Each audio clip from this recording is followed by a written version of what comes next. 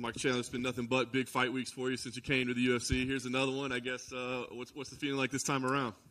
Man, this is what I asked for. You know, I wanted to fighting so long outside the UFC. I always dreamt of coming here, putting on performances on the biggest stage possible under the brightest lights, and that's exactly what they gave me. I asked for it when I first sat down with Hunter Campbell, laid out my intentions of what I wanted to be for the organization and inside of the organization. And here we are. I mean, the strength of schedule that I put together in 16 months with the backup for the title fight, Dan Hooker, Charles Oliveira, Justin Gaethje, and now Tony Ferguson. It's right where I wanted to be. You know, big fights, big stages, and this is no different. And I got a tough opponent ahead of me on Saturday night, ready to do the thing. I wonder as you sit there now, like how you would categorize your UFC run, because exactly what you just said, right? Insane strength of schedule. Outstanding performances, right? But if you look at just the results, I know you have high expectations for yourself. So can you be proud of what you've accomplished, or do you sit back and go like, yeah, but I didn't do what I wanted to do? No, absolutely. I gave up trying to be perfect long ago. You know, when I got into this sport, I watched B.J. Penn and Matt Hughes and George St. Pierre and Anderson Silva, all these guys that we looked up to in mixed martial arts, and they all had losses on their record, but at the time they were so dominant that they hardly ever lost. So in my mind, I said, okay, well, I'm not going to lose. There's no reason for me to lose. I'm going to be that good. Then you go through a couple losses. You grow through failure. You grow through struggle, and you realize, hey, it's all part of the process. You know, me coming in, and you look at my record thus far, 1-2 in the UFC, fighting the toughest guys on the planet at 155 pounds. Every single one of these guys and gals on the roster on any given night could lose to anybody on the roster, especially in the top 10 when you're fighting the toughest guys or gals in the world. So it's the cards have fallen how they were. I'm not too upset about a debut of the year starting 2021 and then a fight of the year capping it off at the end. 2 awards that I hold dear to my heart, and go out there, get my hand raised on Saturday night, and there's even more big fights coming up in the future. Absolutely. Tony Ferguson is a big fight. You know, he had the famous Dana White privilege line. We all got a big kick out of it. Everybody laughed. And then we brought it up to him today, and he doesn't find it so funny anymore. It seems like he's got a little chip on his shoulder, maybe a little anger towards the organization, I think, but maybe a little bit towards you as well. What do you make of that? I'm sorry, Tony, but that Dana White privilege line might be the funniest thing that has ever been said on a microphone in the context of mixed martial arts. He's right. I am his boss's favorite fighter. I am Dana's favorite fighter. Dana White privilege is not on the line here. I've already got it. And no, man, it's all fun. You know, I saw him after the press conference. It's all respect. He's going to go out there and try to take my head off, and I'm going to do the exact same thing. But when it comes to animosity, I got no animosity towards him. He's all business. Is it true? Is it blunder? Is it just words? Is it lip service? We don't know. All I know is he's going to run into a buzzsaw on Saturday night, and my Dana White privilege is not going to make a difference no matter what. Last thing for me, I mean, obviously your track record speaks for itself, but are you thinking about rankings and title shots and what comes next, or is this all about at this point about just coming in and, you know, turning in these fan-friendly, amazing performances and then just seeing what comes next? Man, yeah, I'm always looking at the future. I'm always looking at the game. I'm a student of the game, and now I'm a student of the lightweight division here in the UFC, how all the pieces are falling together, how people are in the rankings, who's out of the rankings, who are coming in, who is moving weight classes. There's a bunch of different stuff going on.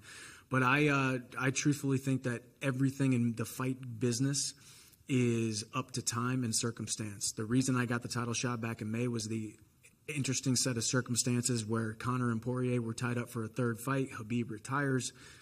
In steps me and Charles Oliveira. Now, there's going to be a scenario on Saturday night where one of the 2 men in the main event win the fight and either retain the title or win the title, and there's not an MMA fan alive that doesn't want to see me rematch either of those guys, Charles Oliveira and especially Justin Gaethje, in a 5-round title fight. So we'll see what happens. All I know is I can take care of business on Saturday night. I'll break bread with Dana and Hunter, and we'll talk about what's next.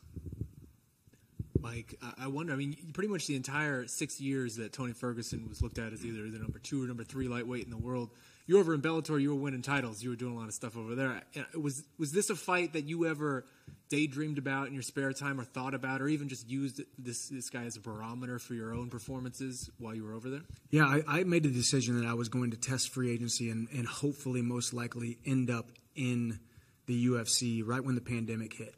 And 2 months straight, I trained in my garage every single day with UFC Fight Pass on, watching every single lightweight, every single minute of every single one of their fights in the UFC. And Tony Ferguson was at the top of the division, at that time when he was kind of going through right off the end of that 12-fight win streak. Still a guy who was looked at as one of the top lightweights in the world, and a lot of people's eyes could have beat Khabib.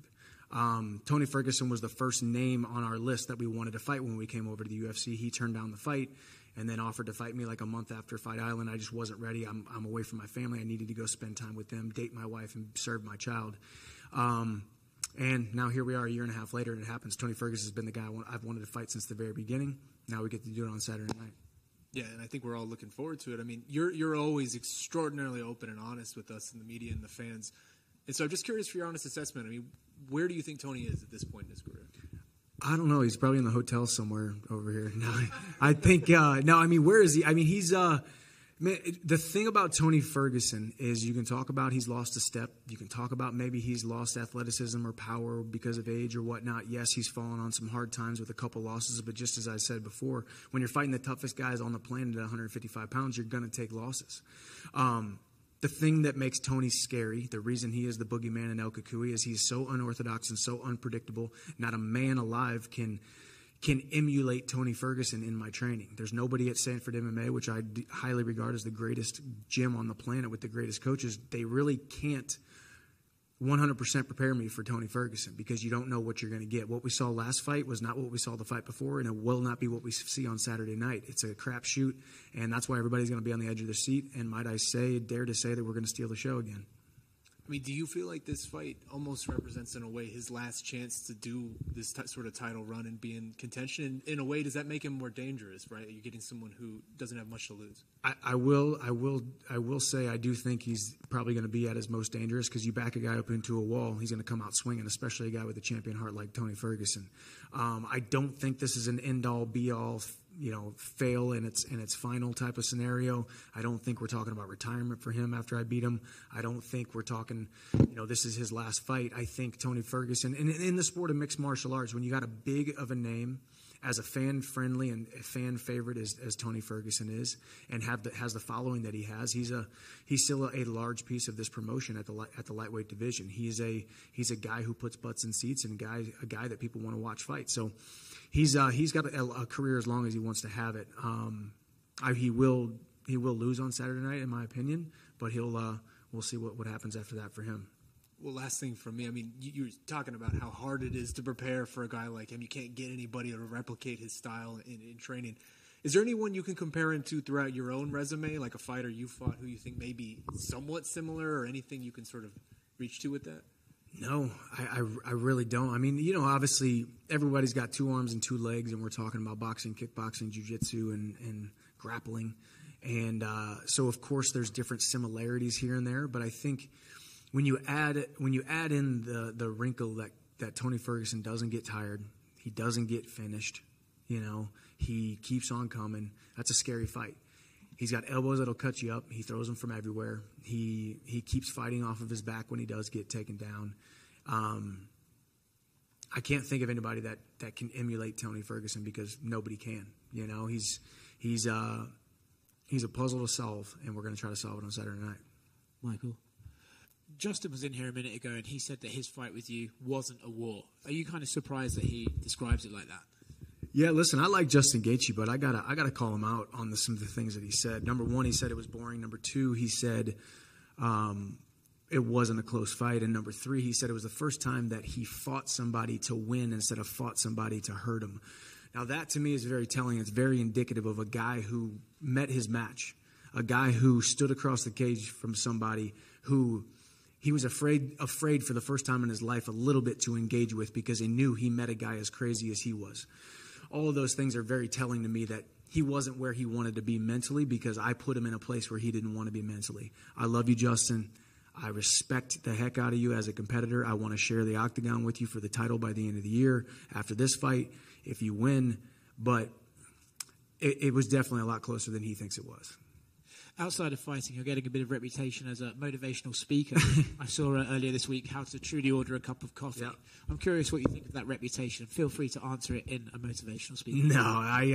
No, it's I don't take myself too seriously, man. I don't. I have fun with this. I love these opportunities because people get to see it. People get to see what we're saying or hear what we're saying and see what we're doing, and they get to feel something. So I like to use my platform to speak on my experience, to convey a message and tell a story.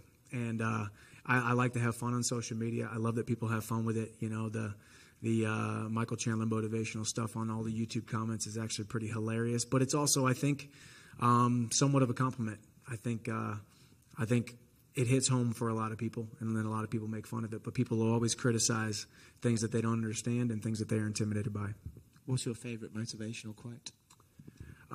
Favorite motivational quote is Steve Prefontaine: "To give anything less than your best is a sacrifice to the gifts."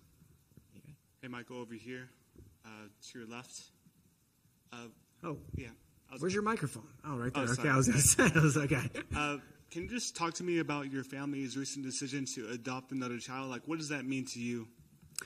Oh, man, it was I got to be honest with you. You know, I have not even been there. You know, we went out to where our son was located during training camp, right?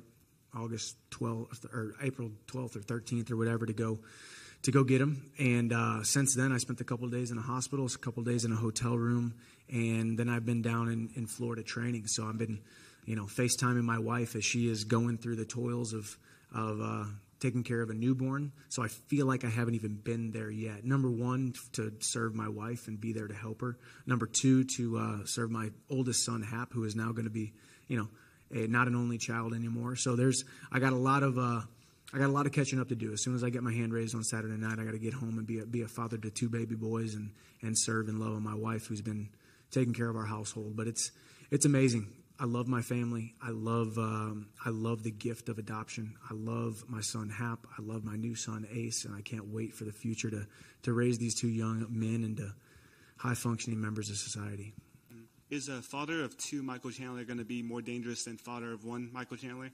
I think maybe more next fight, once I actually fall in love with my new son and take on that fatherly role. And not that I haven't yet. That might sound bad, but I haven't been able to take myself out of fighter Michael and put myself into father Michael quite yet, a father or two yet. So it's all happened so fast. You want to make God laugh. You tell him your plans, and he's gonna supersede your expectations and change your plans every single time. It was precarious timing for him to be born 2-3 weeks before my fight, but I'm dangerous no matter what, man. Y'all have seen me perform. I like to go out there and bite down my mouthpiece and have a good time, and I definitely got another why, a little extra wrinkle in my game, a little bit of extra love in my heart. Michael, right here. Looking at your Justin Gaethje fight, in the countdown, it said you kind of like fell into it, like the crowd was kind of erupting when you got into that war. Against Tony Ferguson, it doesn't seem like it matters who he fights. They're going to get booed regardless because Tony Ferguson is such a fan favorite. Have you had to do anything in camp to prepare or just get your mind so you don't fall into that trap of the fans around you? No, I haven't, but I will say that. I mean, I remember how big of a support he had in May when I fought Oliveira for the title. The dude's got a following, and his following travels. So I expect there to be and it's the fact that it's Arizona. Obviously, there's going to be a Mexican heritage Cinco de contingent. Mayo, too. Cinco de Mayo, So turns out I'm going to enemy territory. I didn't even realize that till just now. Thanks for bringing it up. No, but I just competition to me, hand-to-hand combat is the same, whether it's in front of a couple hundred people at the Hearn Center back in Missouri or at these sold-out arenas. I'm going to go out there and do what I do best. I know you said you hope to fight Justin for the title by the end of the year. Is that your official pick for the main event? You think Justin is going to win? God, it's so hard to pick against Justin Gaethje, but Charles Oliveira keeps on superseding all of our expectations. It's hard to make a pick. If I had to be a betting man and put money on it, I would say Justin Gaethje gets the slight edge just because he can push for so hard for 25 minutes. We know he's going to be able to do that. So That would be my official pick. And, yeah, I think there's no MMA fan on the planet that doesn't want to watch me fight Justin Gaethje by the end of the year for the title. Hey, Michael, over here.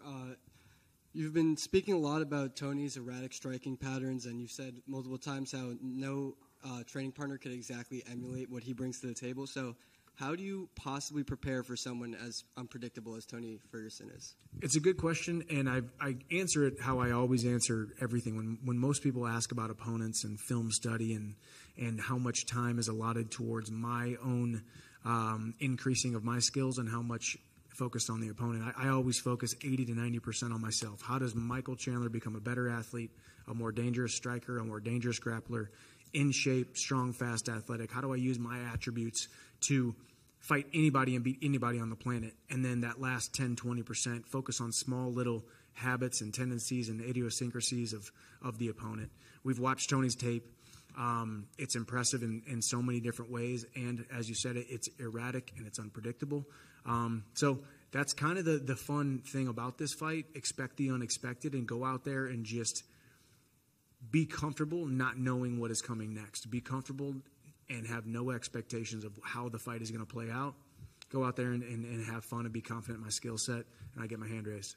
And lastly, going off what you just said, you often speak about setting yourself apart from the rest in regards to your training regimen or other lightweights in the division. So what are some things you do on a daily basis that differentiate you from the pack? Man, I think I've trained on the East Coast, West Coast, and everywhere in between. And I'm telling you right now, nobody lives the lifestyle that I live. And I'm 36 years old, and I'm competing at an extremely high level because of it. Why has my body lasted so long? It's great supplementation. It's great sleep. It's taking care of my body and treating myself like a professional athlete. And then inside of the training sessions, going harder than everyone else, doing the extra stuff, and then taking care of my body through body work and myofascial release on my roller every single day. The body will perform and last so much longer than we give it credit for if you give it the right tools and you give it the right love that it deserves. So I just go harder than everyone else. My standard for hard work is much higher than anybody else that has sat in this chair, and I will put that on everything. So that's what I've done, and I don't like to get out of shape, so I stay in shape, and that's why it's lasted so long. Got one here in the back, left. Michael, your run so far here in the UFC has been ultra exciting. Have the fights and your time with the organization lived up to the expectations you had when you signed? It's exceeded my expectations. You know, I think when you're outside the UFC, you have this view of what it might be to be over there in the UFC, and it has exceeded my expectations. The bright lights, the platform, the ability to have a voice and a platform is what I've always wanted. I've always felt like I was underutilized and underappreciated for the amount of work that I put in and the amount of skill that I had. You know, going back to that gentleman's question, I've treated this training camp and every other training camp in my entire life like it was the most important training camp of my life. I fought some very subpar fighters compared to my abilities, and I always trained as if I was fighting the number one guy in the world. So to not get the recognition for that was hard at times, knowing I was underappreciated, and that's why I spend as much time as I can on this microphone and spend as much time as I can in front of these cameras, because I'm making up for lost time, and I love my life and I love my job. We knew you as a long time as the face of Bellator. Do you feel now at home as a UFC fighter? Well, I am Dana's favorite fighter, so no, I do. You know, and I think there's always a transition period. First, they doubt you, then they kind of hate on you and doubt you at the same time, and then they start to embrace you. And that was the mixed martial arts fans are amazing fans, but they are very rigid at times. And I was a nobody who had to come in and prove myself. And here we are 16 months into it, and I've asked for the hardest fights and the biggest names in the sport. Not many guys want to go out there and fight Justin Gaethje for a second time. Not many guys want to go out there and call out Conor McGregor, not because of the money, not because of the red paint, not because they want the legacy fight and the stage and the significance of that fight. I want all the smoke. I want all the big fights. I want all the big names. I want all the big stages. And that's what the UFC can give you that other organizations cannot. I'm right at home, and I'm 100% a UFC fighter, and people are starting to accept that. And you previously had also said you were here for a good time, not for a long time. Are you seeing more and more options, so maybe extending the period of time you may be here? Yeah, I always said that too, because I wanted people to know I ain't no spring chicken. I didn't come into this organization as a 24-year-old. I came into this organization as a 34-year-old seasoned veteran, and here I am celebrating my 36th birthday a couple weeks ago, and I still feel great. I still got some huge fights on my horizon. I do believe I will be UFC champion by the time I hang up the gloves, and I think that's sooner rather than later. Thank you. Michael, just to your right. We had Donald Cerrone in earlier today, and he became very emotional talking about the prospect of fighting in front of his child on Saturday. I know your oldest Hap will be watching you live for the first time on Saturday. Can you put into words how special that will be? I've tried not to think about it, honestly. It's like, take yourself back to Madison Square Garden. You take yourself back to title fights. You take yourself back to these experiences that have bigger implications than just the fight. The huge platform of Madison Square Garden, or getting to fight for a title. Those things can get inside of your head and make you fight differently. When I know my son Hap is there, and my wife, two of my favorite heartbeats on the entire planet, it's I don't want to think about it too much, because I got a job to do, and I just want to get my hand raised. I want to jump out of that cage, and I want to go hug him and tell him that I'm ready to be home and I'm ready to be daddy, because he deserves that. And I fell in love with him 5 years ago, and I looked into his eyes and told him that I was going to love him and serve him and take care of him. And this sport that I love takes me away from him at times, but he will know that every man has to work. And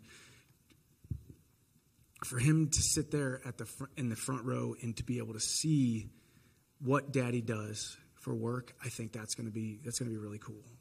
So I'm excited about it, and try not to think about it too much. So thanks for bringing it up. Thank you, Mike. Michael, just one here to your left. Close it out.